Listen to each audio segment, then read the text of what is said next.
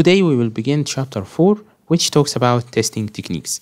This chapter is considered as the most important chapter in the ISTQB foundation level syllabus. And the first section is categories of test techniques.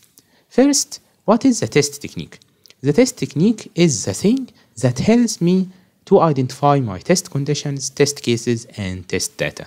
So if you want to say it in another way, the testing technique is a way that I can perform my analysis and design by using it. The test design techniques are classified into three major categories: the black box techniques, white box techniques, and experience-based techniques.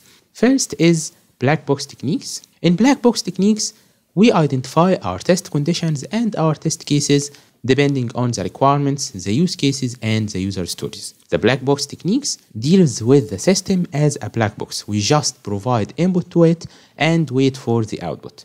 The white box techniques are based on the architectural analysis, the detailed design, or the internal structure of the system, and of course, the code.